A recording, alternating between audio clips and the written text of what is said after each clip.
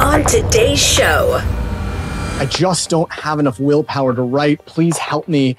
On this episode, we're going to talk about the science of willpower and how you can use better activities and tactics in order to drive better writing outcomes. Here's the hint. It's not actually about willpower that you need. There's something else you're going to learn on today's episode that can help you in order to turn your desire to write into words on a page.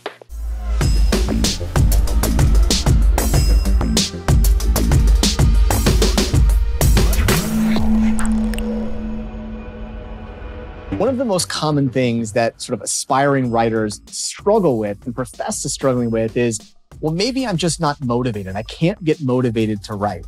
And what's interesting about it is the science of habits and incentives are actually quite different than that one. It's not just about motivation. It's actually something else that really affects us and helping us develop these activities and habits that help us make progress on our writing. On this episode, we're going to dive in and talk to Jason Starr, who's a novelist, a writer. He's written works such as Gotham, which is in the DC comic book universe that you may know of. But we'll talk a little bit about what is it like to develop the right style habits, especially early in your career, before you're getting paid to write. How do you overcome the challenge of, I just don't have the willpower, and instead create the right incentives? I think it's part of that. It was definitely getting used to that aspect, but creatively, it was getting into the routine of writing. Mm-hmm. So I had jobs, those part-time jobs that always gave me time to write. Part of the day. If you have a full-time job, like there are people who write during their commute. I mean, you just have that at least an hour. That you're, but it has to be consistent, I think. Mm-hmm. Because you really have to get into that mindset of producing work every day. It's not really about, you have to have that fantasy of what's going to happen when you finish the book.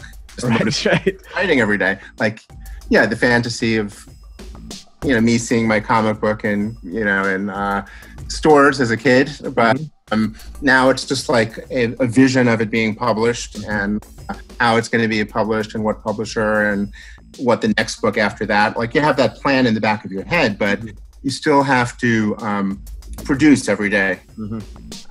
So it's getting into those habits. And one of the telemarketing jobs I had, I remember there was an incentive that if you got 3 sales, you could leave for the day. So I always like my hottest prospects. And so that I can go off and write, So sometimes I was there for like an hour. Yep. And I went off and I did the writing. So, so to do all of that, I think you have to have I think the last ingredient is the passion for wanting to do it. Mm-hmm. Because you're not going to be able to get into like a regimented routine of something unless you have a real passion for it. Mm-hmm.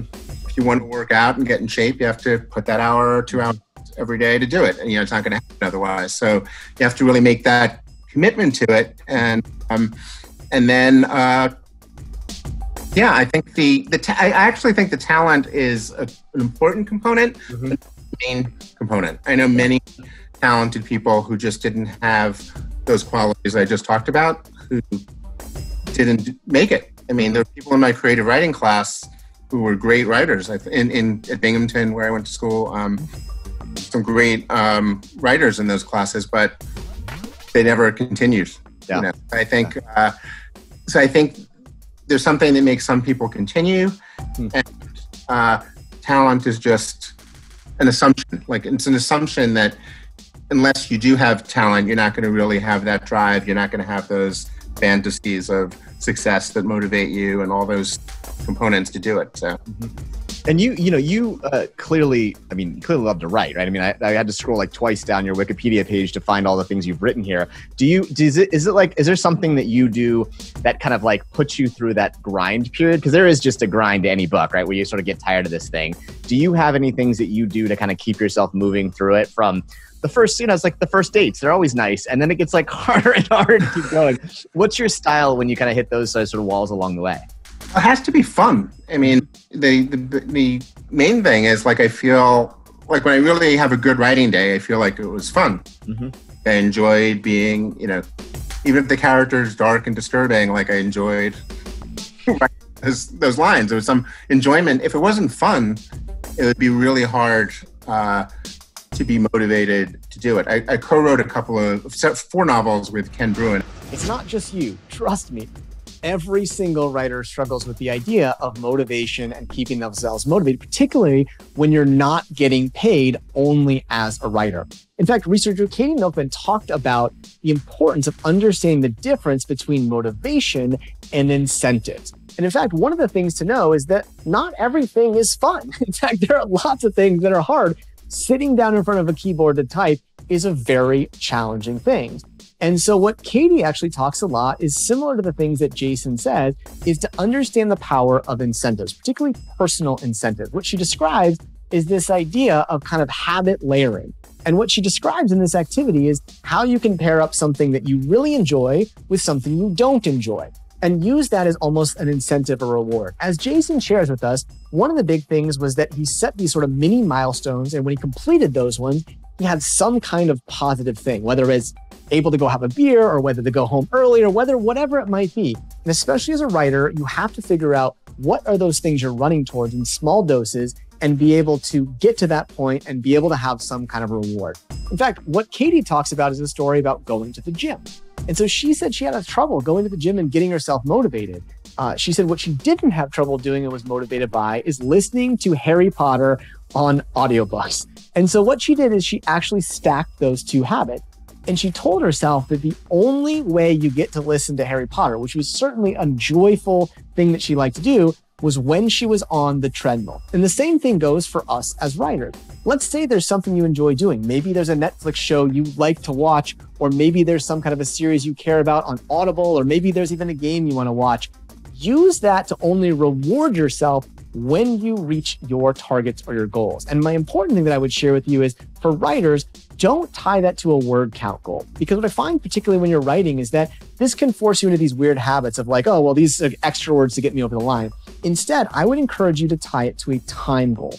I spent 90 minutes writing, therefore I get to watch the next episode of You on Netflix. Or I spent the last 3 hours writing, now I get to watch the Jets game on Monday Night Football. Or I don't know if anyone would watch the Jets game, but you get the idea behind it. Sorry, Jets fan. So that's the idea behind incentive writing. And as you're trying to build those pieces out, number one, map it to time. The key thing to remember here is we don't want to focus on word count because oftentimes word count might be slower early on, or you might be forcing words instead of just the time. So focus it on time. Number two, make sure you remember you want to have some kind of a milestone that you set in advance. It's this many hours, it's this many minutes, it's this sort of thing when I complete it. And number three, what is the positive incentive that you get behind it? That's one of the secrets of incentive writing, is finding those micro incentives along the way. And remember, if you hit your goal today, great, double celebrate. If you don't, remember the next goal will happen, but don't give yourself a reward if you don't wind up doing the activity. And as you start to make these things happen, suddenly they become habit. They become a process. And importantly, remember, oftentimes setting goals and habits is hard. People talk about not being motivated. There's two parts of this one. There's motivation and there's accountability. And that's one of the other things that Katie doesn't talk about as much, but probably should. The other thing, if you go to the gym and you tell people, to sort of say hi and see people, seeing those common people going at the same time and having other people at the gym high five you, other people ask where you were at, and those sorts of things can also help us. So remember, incentive writing. Find incentives. Once you hit that incentive, get the incentive. And if you don't hit the incentive, try to involve other people into it so you can succeed. Remember, writing oftentimes feels like a solo activity, particularly like going to the gym, but involve other people. Find a group class, find a coach, find a writing help, whatever it is, never write alone. And when you do write, reward yourself. You've done something awesome. Happy writing. And remember, you deserve that beer, that wine, that Coke, that sort of soda, that chocolate cake, whatever it is, because you got those writing words down. Happy writing, everybody.